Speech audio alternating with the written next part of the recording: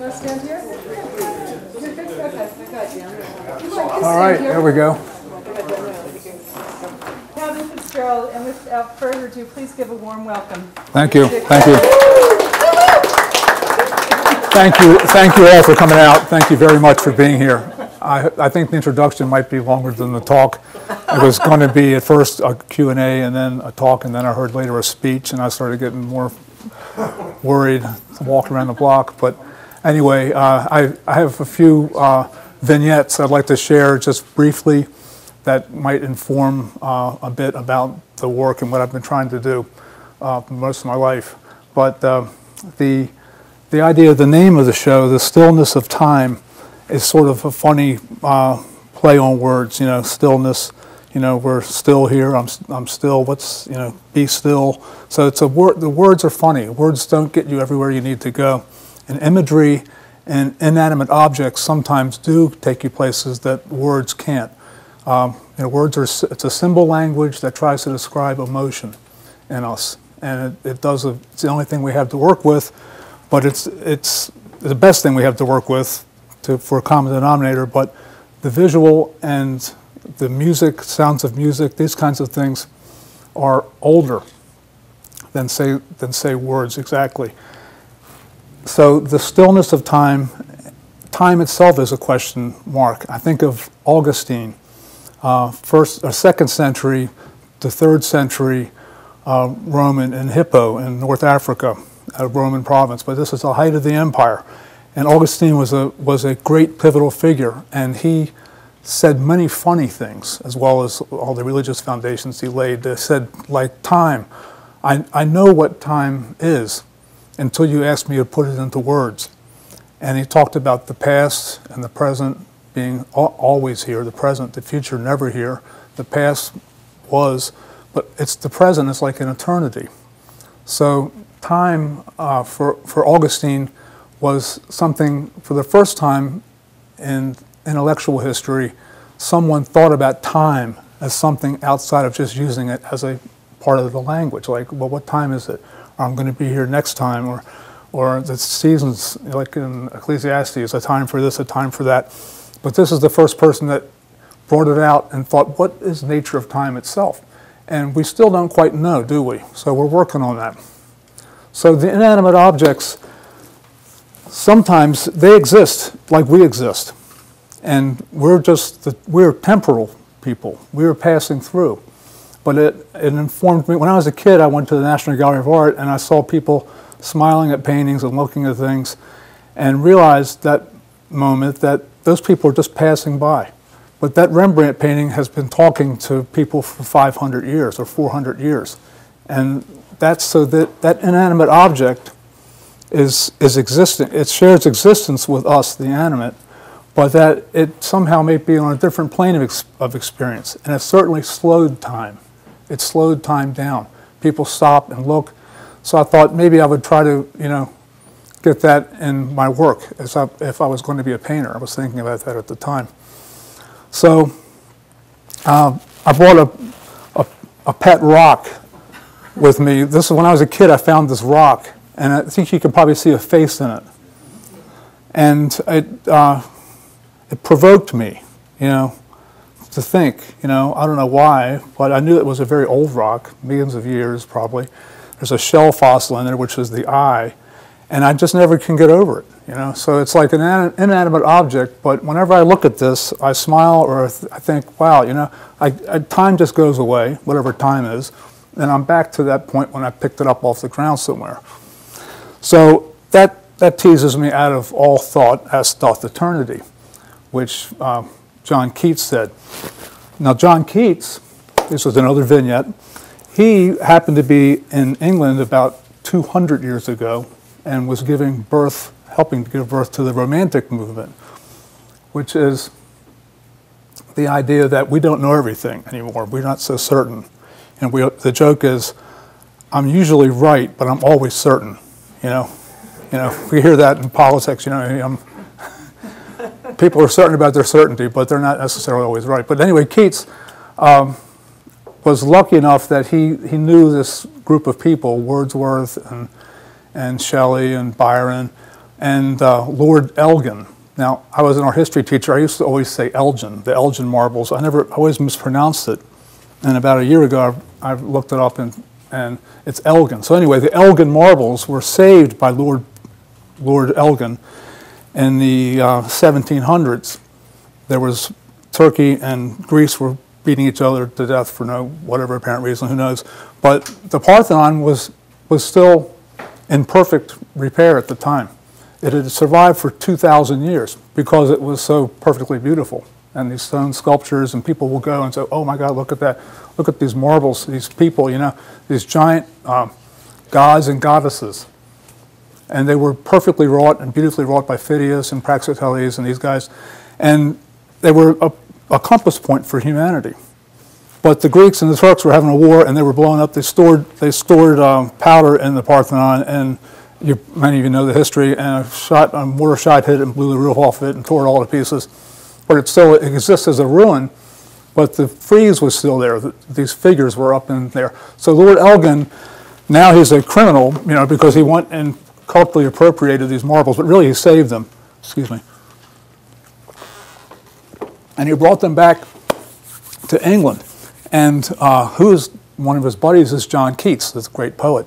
And this funny little side story I recently came across is that he stored the marbles in a little greenhouse on his estate and let Keats come in there. And so John Keats would go in to this greenhouse filled with all this Greek statuary that no one had ever seen, and was by himself. So he stood still before it.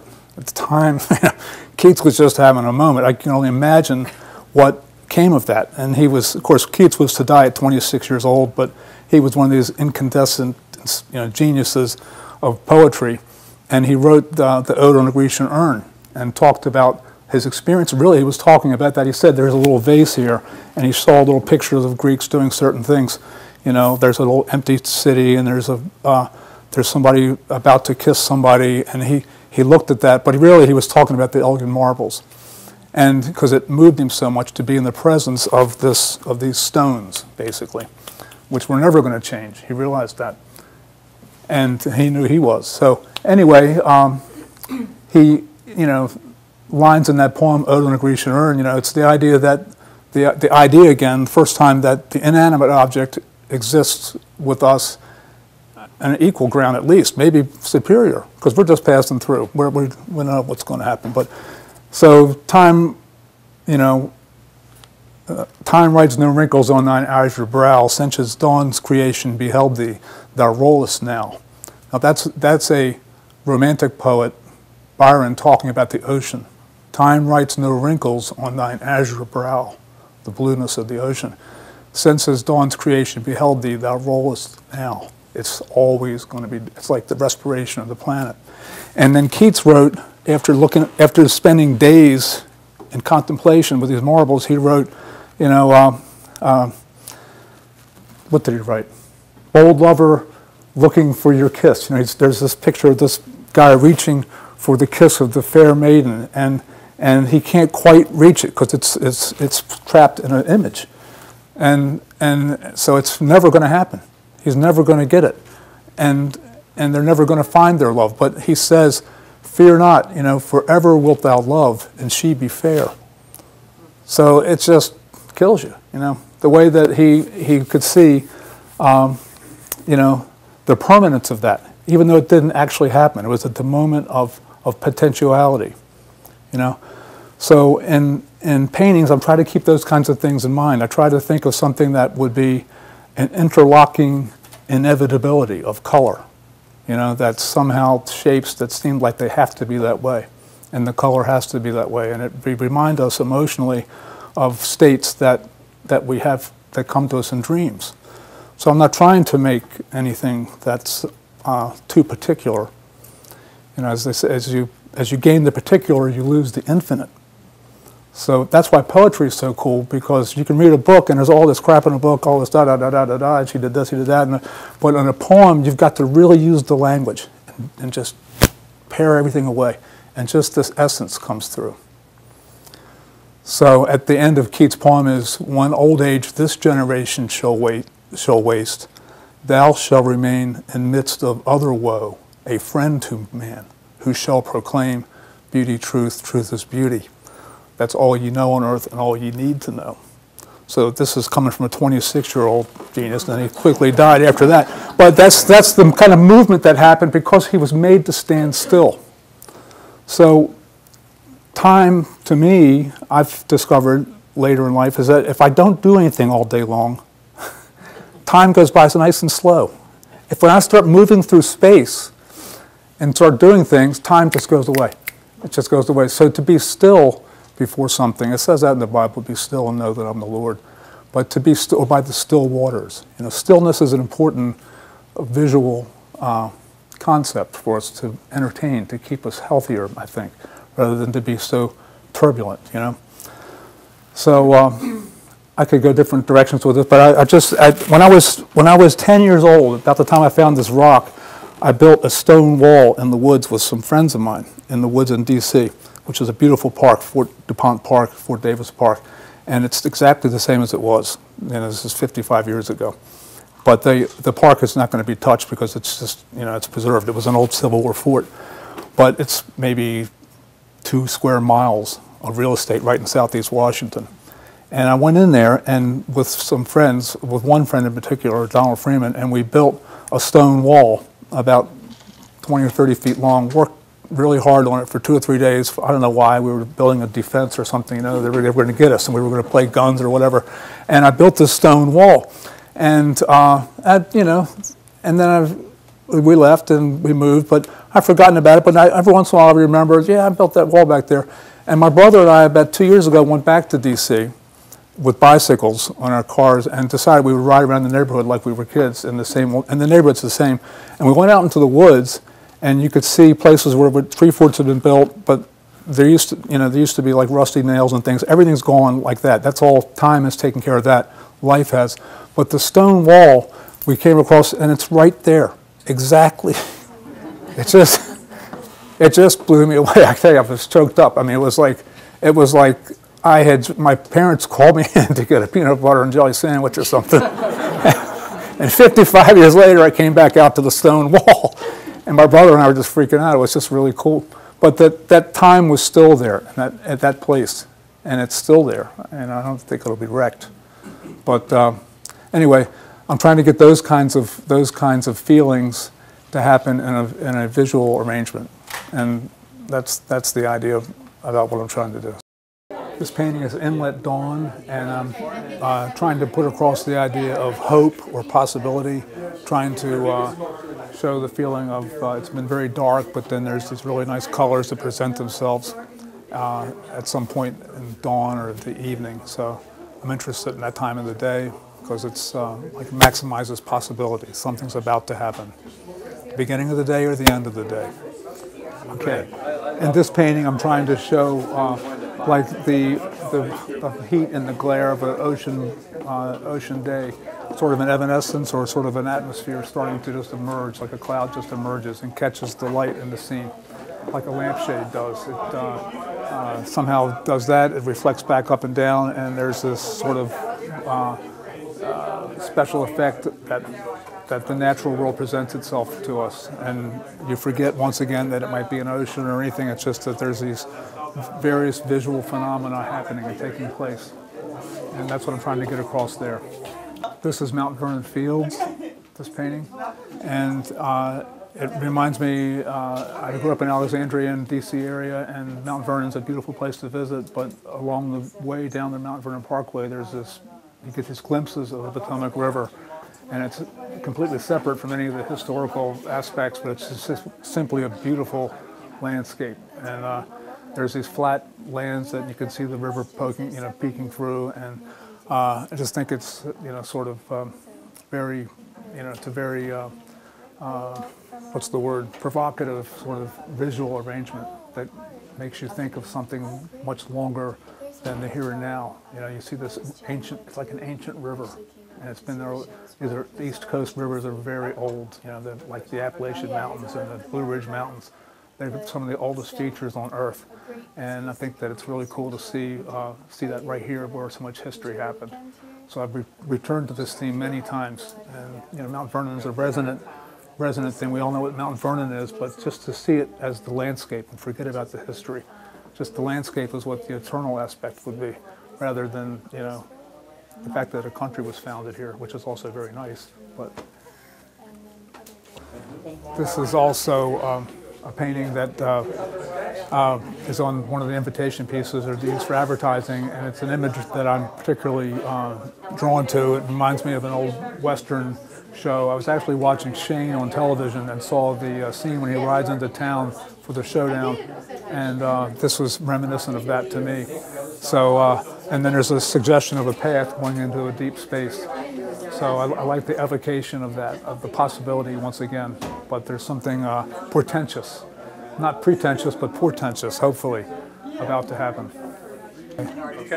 This painting's a little different, Maple Pond. I'm trying to get across an idea here of solitude and repose, like by still waters. Like still waters are a place where you can, you know, be still and know that the Lord is here or something. I'm trying to just have that sort of elemental, primal sense of beginning, like a spring kind of a thing. But it's a series I'm working on right now, which is just simply an isolated tree blasting out its color at you, and not thinking that it's a tree, but just that it's giving up a color for you to enjoy. Yes. That's great. I think That's it's a Prospect. really nice It's a big park. And Yeah. Did you tell you tell me the name of this? This is Maple Might Pond. not be Prospect Park. I could do this. This painting is called Evening Dream, and I'm trying again on this particular painting to get an idea of a memory of a road, the poetic idea of a road less traveled, or an old road, an old path that may be like an old pathway in one's life. You know, something that was from long ago. So it's sort of a memory, but I want the path to lead to a certain destination that would be pleasing for the viewer. Interlocking shapes, you know, that seem to be inevitable. As again, okay, this painting, Horizon Dawn, is again trying to illustrate or trying to bring forth the idea of something's about to happen, and whether it's a dawn or an evening, not so sure, but I did call it dawn. It's hopeful, red sky at dawn, you know, that kind of thing. But I just want the idea of almost forgetting the fact that it's a landscape, but just that these are color marks, and these are things that resonate in the viewer, rather than they being in a particular place. This painting is Ironshire Evening. I'm just trying to get an idea of deep space and an inviting space, where that if you were sitting here, you may want to go way back into this distance and see what's in that distant field. Also, I'm trying to get a feeling that the viewer is elevated or floating themselves, so that you're not really grounded, you're not really standing there. You might be 20 feet off the ground, sort of in a memory.